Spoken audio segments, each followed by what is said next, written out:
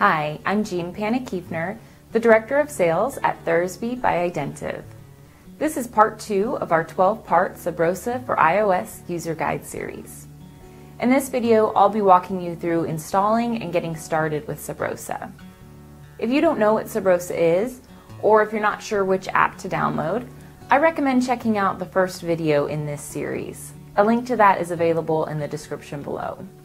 Let's get started. Now that you've installed the correct app, you need to attach the correct reader.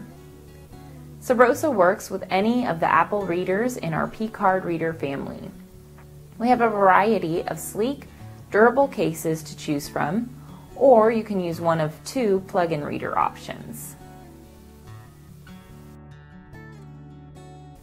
Before launching the app, connect your reader into the Lightning port and slide in your CAC or PIV card.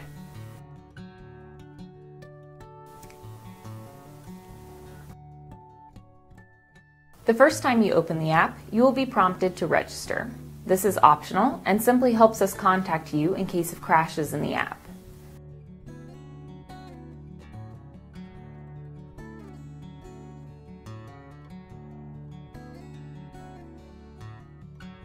After registering, you will be asked to select a group of bookmarks based on the branch of government with which you are associated.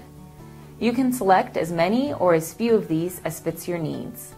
When you're done, simply tap the Import button. Occasionally, after a major upgrade to the app, a screen will pop up notifying you of important new features in the app. If you select OK, this message shouldn't return until the next major upgrade. Now you are ready to use Sub Rosa. Sub Rosa is designed to function like any other web browser, so simply type in the URL and you're ready to browse. In the next video, we'll go into further discussion on how to tell if your card reader is being recognized and reveal a few gestures that will make browsing the internet with Sub Rosa a breeze. If you have questions about anything you saw in the video today, or if you would like more information on our products, please feel free to reach out to us by phone or email. We'd be happy to answer your questions. Thank you for your time today. I hope you found this video helpful.